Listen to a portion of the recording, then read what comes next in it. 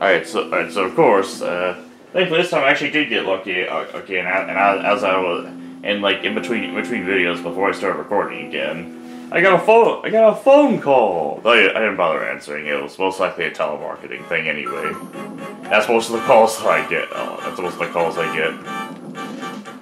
I'm gonna be honest. Most of the calls are indeed just telemarketing shit that no one wants.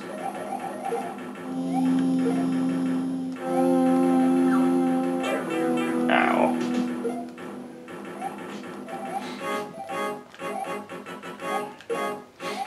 This is actually, I do actually get.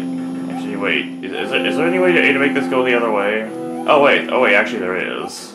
I totally forgot that there was actually a way to make that go the other way. It actually would have helped with that one level where I was Luigi the whole time. I was Luigi in body and in spirit.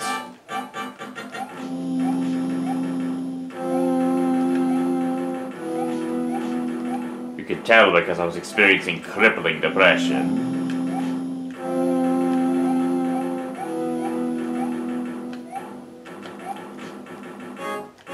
And crippling depression is what Luigi does best. Doesn't look like I can quite get up there. Nope, I can't. No matter how hard I try, it doesn't even matter, does it?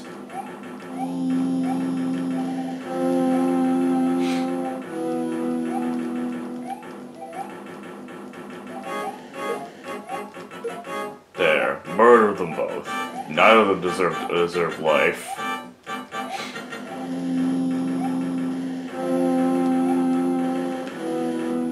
Okay, there is a coin there. I need that coin.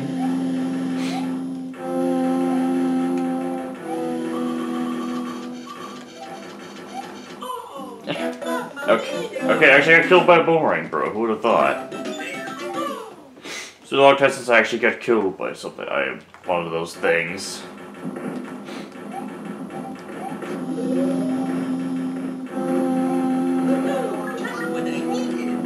At least it's been a while. Let's put it that way.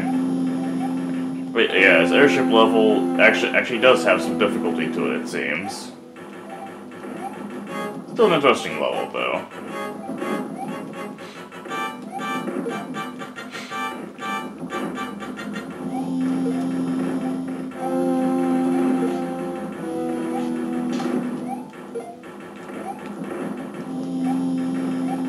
Well, miraculously I didn't die. Even more miraculously, I got a life and then immediately lost it from that thing, like guy shoving a wrench directly up my ass.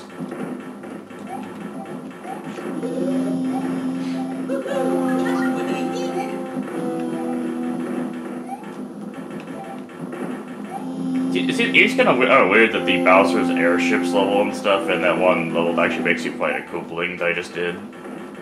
It seems weird that they come after the Bowser's Last Stand level. You'd think that would be the final level that they end with, but I guess they didn't expect to stop making levels either. They wanted to keep on making levels. If they went on long enough, they probably would have done like Bowser's Last Stand 2 or something like that.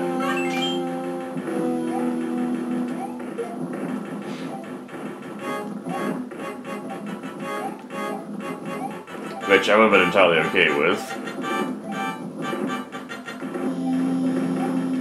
So I feel like it was actually an interesting, you know, original take on the final level of that of Super Mario Bros. 3.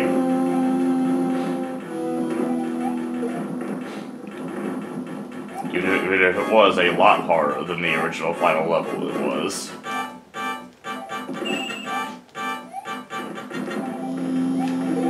I'm just glad that not all the cannonballs go as fast as that one does. Otherwise, it'll make the game a lot harder. And I also like how they made an actual original door design just for the E-Reader levels, because those sure as hell are in the original game. In fact, that's probably the most impressive part about the E-Reader levels is all. is all the custom e-reader exclusive stuff they made for them. That only ever shows up in these e-reader levels. The vast majority of which you would never even be able to play outside if you didn't live in. The vast majority of them you wouldn't even be able to play if you didn't live in Japan. And you think the situation was as bad for people who in the U.S. who got maybe a third of the levels, if that. Think about what it was like for European players who got basically nothing, who got literally absolutely nothing for the e-reader stuff.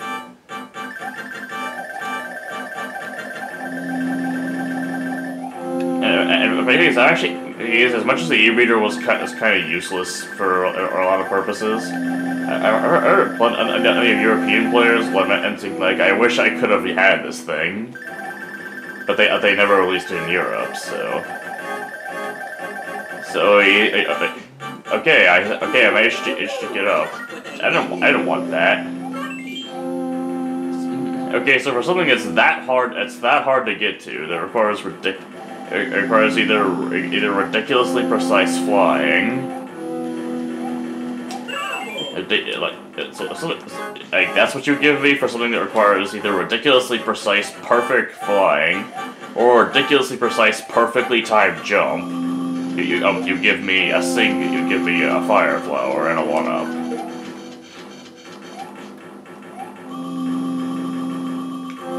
Seriously, there are e-coins that aren't that hard to reach. But at least it was possible to reach. And it was something that I did reach. Alright, now let's kill someone. Oh, hey, you! I almost forgot about you. Thanks for coming back to remind me that you envy of your amazing ability to die. Anyway, I guess I'll see you guys later for Bowser's Airship 2, next time on the Reptile Rumble.